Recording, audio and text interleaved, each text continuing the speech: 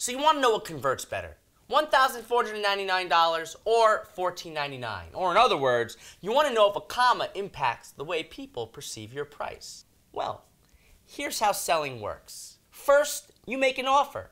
Then, potential buyers look at the value and the price of your offer, and they compare the two. If the value is greater than the price, they buy. If the value is lower than the price, they don't buy. Simple. But there's more to it. Hey, I'm Derek Halpern, and you're watching Planet Derek, the place entrepreneurs come to get ahead in business and in life. And today we're talking about pricing, my favorite topic. If you're new here, go ahead, subscribe to this channel, and by the end of this video, I have a sneaking suspicion you're gonna hit that notifications bell. So let's jump right in. Some people think it's worth it to buy ridiculous amounts of sparkling water with almost no flavor. Some people spend $400 on sneakers.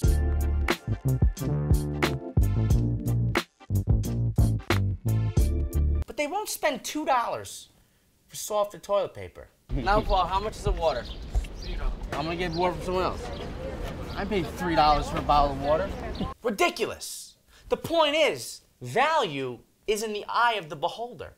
And pricing isn't as simple as, is it worth it or is it not? Of course, if you're selling anything, it's your job to communicate the value of your product or service. Sometimes it's about inherent value, about what your product is physically worth. Other times it's about the value that your customer derives from your product and how it makes them feel. But this, in fact, is your first job. You want to make the perceived value bar as high as possible. And then you want to deliver on it. Now, there's a flip side. Price is about perception. So instead of increasing the perceived value, you can also lower the perceived value. Notice how I didn't say lower your price. I said lower the perceived price. Nothing revolutionary here. I know.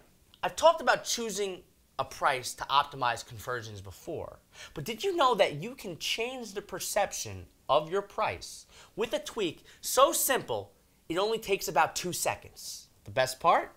You don't have to change your price. You just have to change how you present it.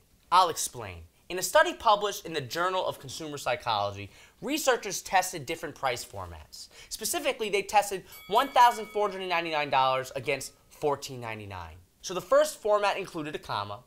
The second had no comma.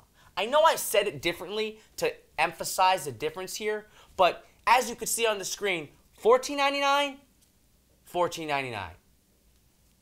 Then, the researchers asked people to say these prices out loud. And here's what happened. When people read the price without the comma, 93% of them said $1,499. When they read the price with the comma, 84% of people said $1,499. Isn't that interesting how that works? What's happening is this. With the comma, people frame it as 1,000-something price. Without the comma, they think of the price in hundreds. And they say it differently. This is important because with the comma, it takes more syllables to say the price. And as researchers found, this makes the price seem higher. Plus, the price with the comma looks bigger on paper or on the screen, simply because it takes up more visual spaces too. Now, I know a bunch of stupid internet marketers will start putting some commas and some cents into their numbers when they talk about how much money they're making. But ignore those people. I hate those people too. The way we see a price changes the way we think about a price, which changes the way we say a price, which changes how we assess a price. The good news is that the lesson here is straightforward. Don't put a comma in your price, and people will perceive the price to be lower. However, be careful. There's one caveat. Things might change if you're selling an offer in the 6 figures, like real estate. Maybe even in the high 4 and 5 figures. In these cases, leaving out the comma is likely to be counterproductive. Why? Because now the price gets difficult to read. There are just too many digits. Speaking of too many digits, don't you hate when people give their phone number like this?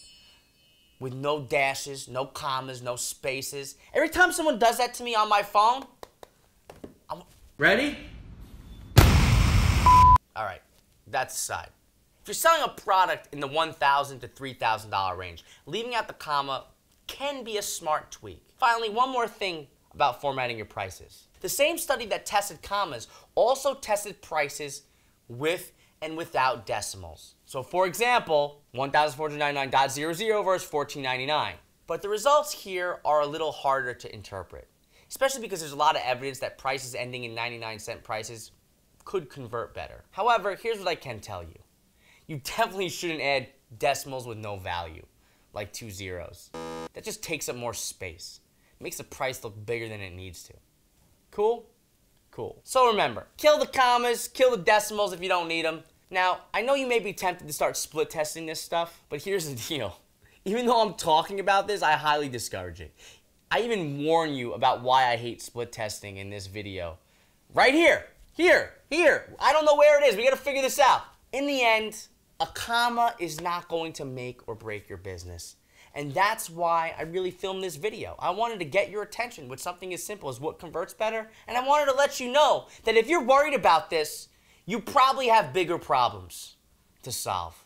You don't need to worry about a comma or zeros or no zeros. Just put the price, find the right people, sell them a good product.